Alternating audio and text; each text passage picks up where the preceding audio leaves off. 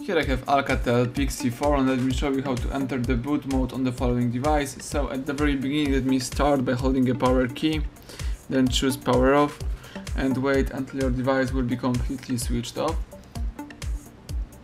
Afterwards you have to start by holding a power key and volume up.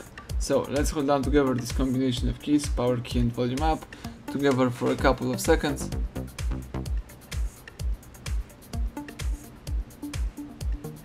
Release both keys as soon as boot mode pops up on the screen.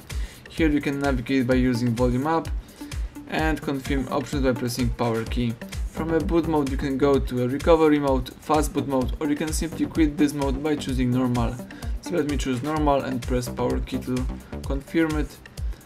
Now the device is booting into a normal mode. Let's wait a couple of seconds.